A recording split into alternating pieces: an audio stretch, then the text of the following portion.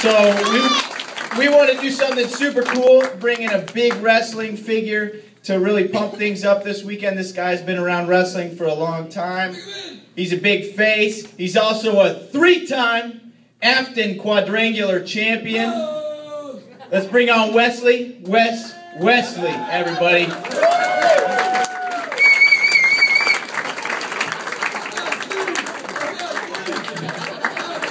How you doing, Wes?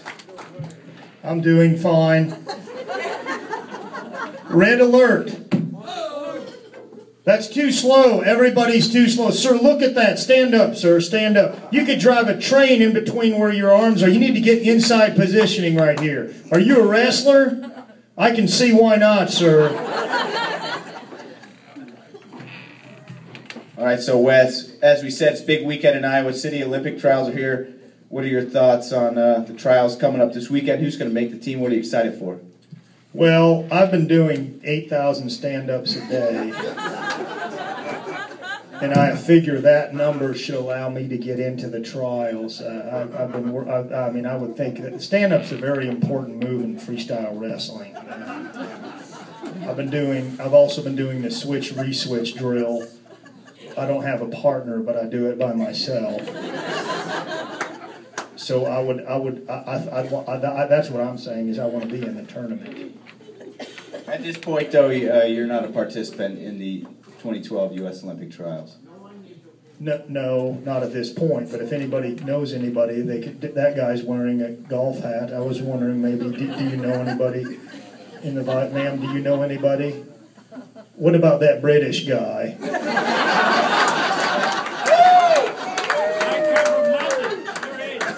Red alert, sir. That's too slow. The British are too slow. Sir, the British Olympic team's not going to do very well against the U.S. Olympic team. Believe me, when you meet the Cornish wrestlers, you'll be done for. I don't eat Cornish hens, sir, but I don't know. Does he say something about a Cornish hen? Seeing as we're in Iowa City, big figure here, Dan Gable. How many Big Ten titles and national titles has he won? What are your thoughts on Dan Gable? Dan Gable was one of the greatest. He probably was the greatest wrestler and the greatest wrestling coach ever. He won the Olympic tournament. He also won 2 or 3 NCAA championships. But he's very good, sir. He never competed in the Afton Quadrangular tournament.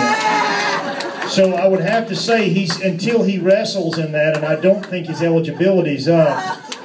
I don't think that he could be I mean, they should not have put that statue up unless he competed in the Afton Quadrangular tournament. The Afton Quadrangular tournament is the toughest tournament in the world. It's the #1 tournament. The second toughest is the Tbilisi tournament, and the third toughest is the junior varsity division of the Afton Quadrangular.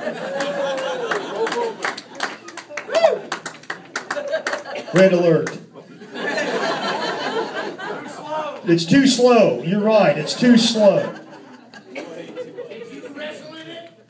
I was a 3-time champion of the Afton Quadrangular, sir.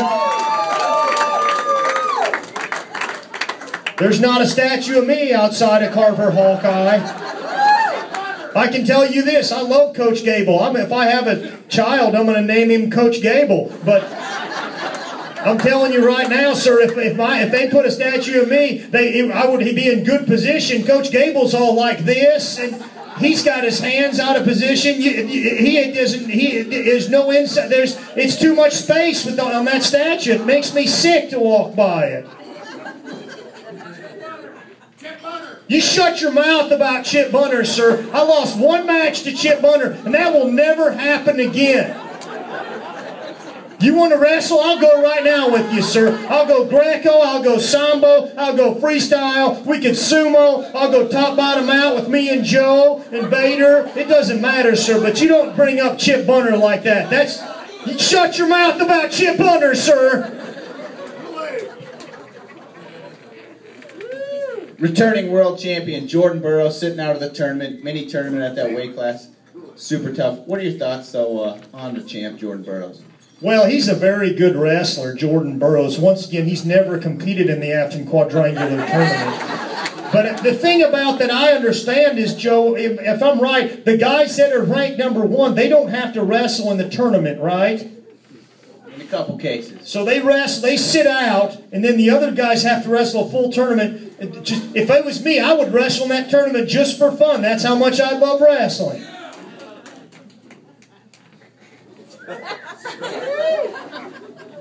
I'll wrestle every one of you. I'll wrestle the British guy. I don't care. I'll wrestle him with the Cornish hen. You got terrible positions, sir. Doing this, that's not, you don't do that unless you're Olympic champion. You do that for half a second, then you put them right. I don't know where your legs are going, sir. That looks obscene is what it looks like.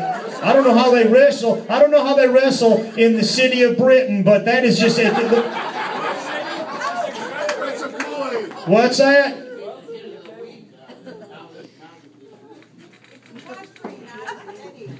What's a country, ma'am? That's what my favorite comedian Yakov Smirnoff used to say. He would say, what a country. He's from Russia. Russia's where most of the great wrestling is. Joe, I don't know if I've ever told you this before. What the Russians like to do is the 2-on-1 tie. Now, they just like to... They sag down right there. You can't... It's the best move ever, the 2-on-Russian. They call it the Russian tie. I don't know if I've showed you that one, Joe. That's the Russian tie. Now, myself... you can't get the Russian 2-on-1 on me. I have a defense that I've patented. Try to get it on me.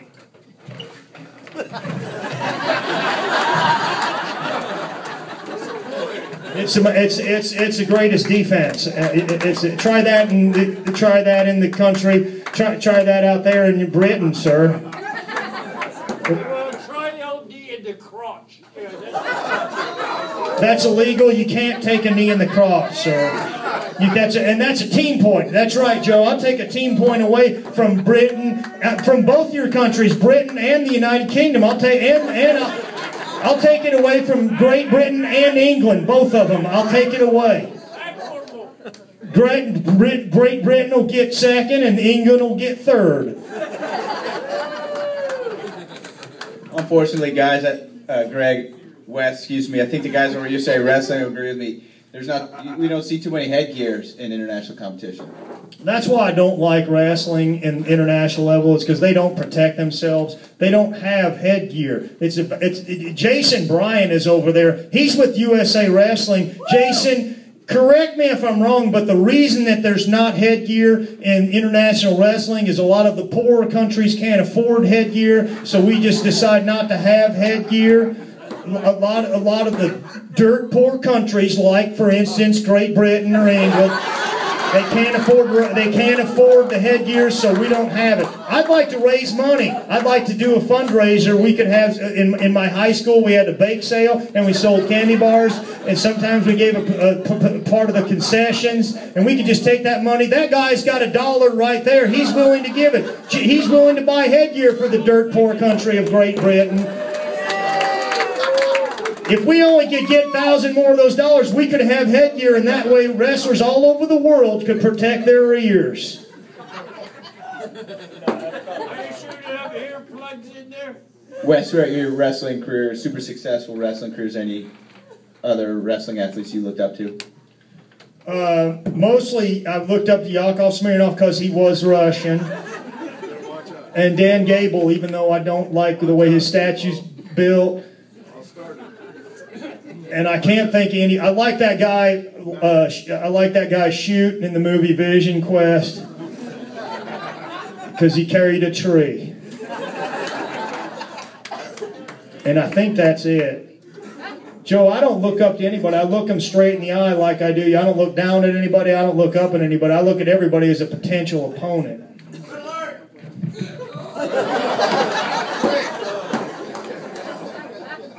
That's fast. You can't get it. There's no space. Get that on film, Bader. Get that on film. Put that on film, and you can ship that over to the country of Great Britain and teach those guys how to wrestle, and we'll give them some headgear. Thank you very much for coming. I appreciate it. One more time for my good friend Joe and my good friend Bader and the guys at Pro Wrestling. Red alert.